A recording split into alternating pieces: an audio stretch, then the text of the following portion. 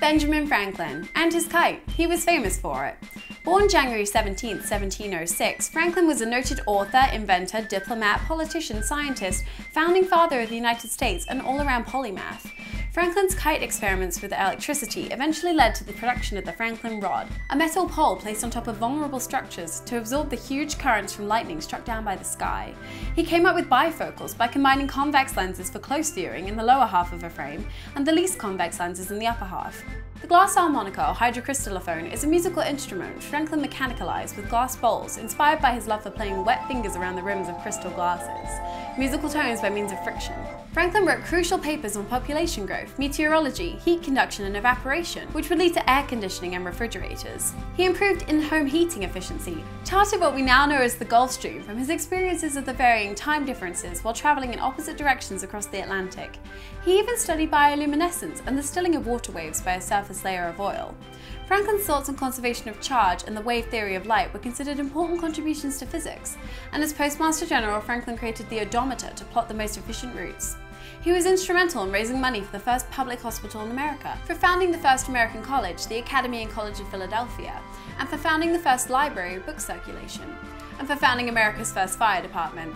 He invented the extension arm, also known as a reacher or grabber, for plucking books from high above, and modified the reading chair to serve as a library stepladder. Subsequently, we now have transformers and weight-assistant robotic arms.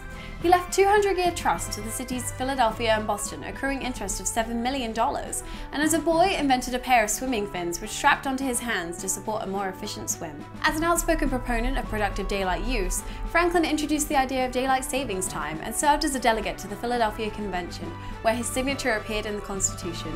Paying it forward or returning a good deed by passing it on to someone in need was a principle of Franklin's, also known as generalized reciprocity. He published the nation's first political cartoon with his own printing company, printed some of the first paper money, and made street lamps with panes of flat glass and a funnel instead of the traditional, lesser efficient glass spheres. Before viruses were understood, he researched the common cold and found it was passed from person to person through the air, discovered that lead was poisonous to humans, and invented a 24-hour clock featuring a face with 4 hours per rotation. Ben Franklin was arguably one of the most influential inventors in history, but he never patented a single one of his inventions, opting instead to give his ideas away for the common good.